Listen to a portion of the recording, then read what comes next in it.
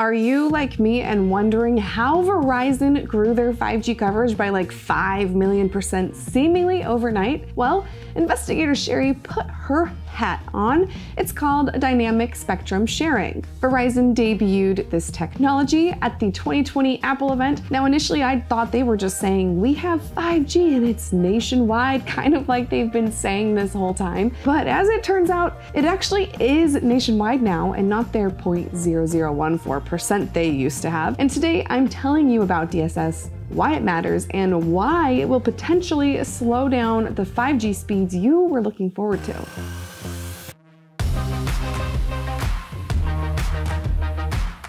If you haven't yet, don't forget to subscribe, like, comment, and turn on those notifications.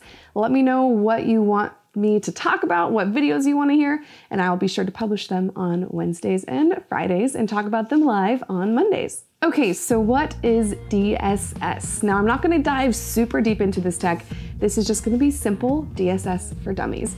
Now, dynamic spectrum sharing lets carriers like Verizon use their current technology and reprogram it for new technology. So basically, Verizon is giving their 4G towers a software upgrade, so now those 4G towers spout out 5G.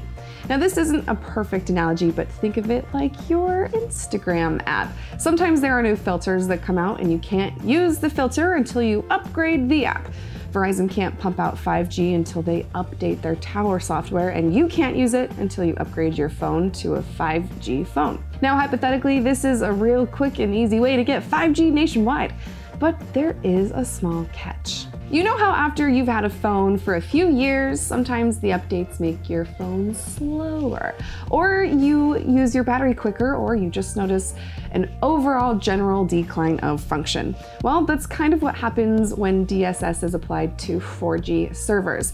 The speeds are faster than 4G, but they don't live up to the hype of typically expected 5G speeds. Maybe you want to call it 4.5G. Almost 5G or sub 5G, maybe 4G 2.0, I don't really know. I don't have all the answers, but I do know that DSS puts the D in death of 5G.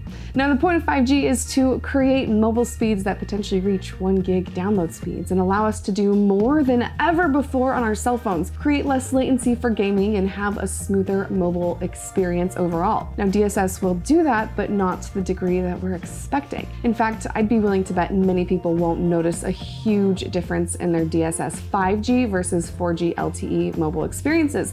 But please prove me wrong. I love to be proven wrong in cases like this. So in that regard, DSS isn't going on my list of favorite things.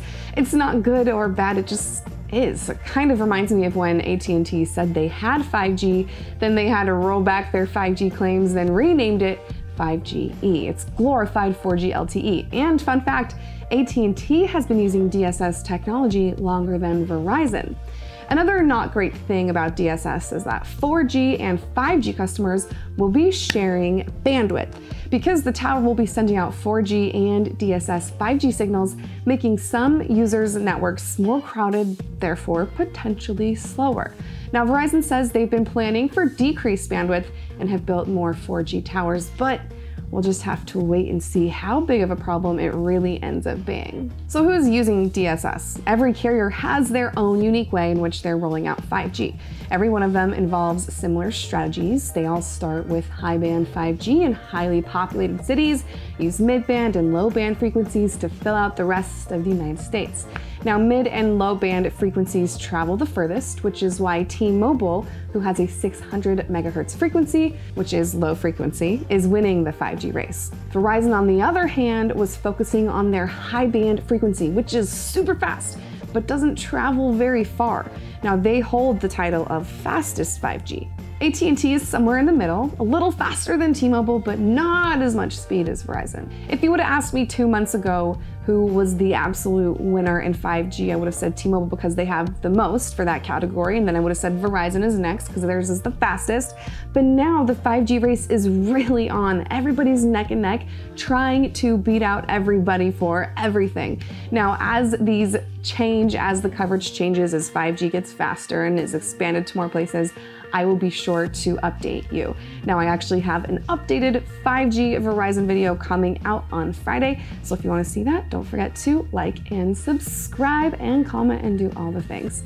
I will be sure to update you on any other changes as they come through as well. I'm Sherry Riggs with Whistle Out TV.